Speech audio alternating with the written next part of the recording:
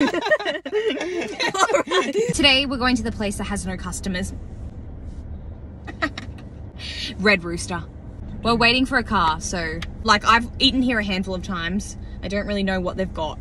We've got a car, let's go, come on. Can we please get the exact same order as the car in front of us? Thank you.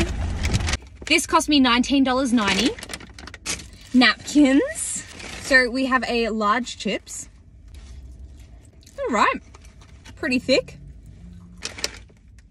And a whole chicken. Nothing else. All right. Who wants a chicken? Oh. Chicken, anyone? Anyway, I'm gonna give this chicken to my mum. She's gonna make some sandwiches. But yeah, thanks. This was a short episode because it's a chicken. Anyway.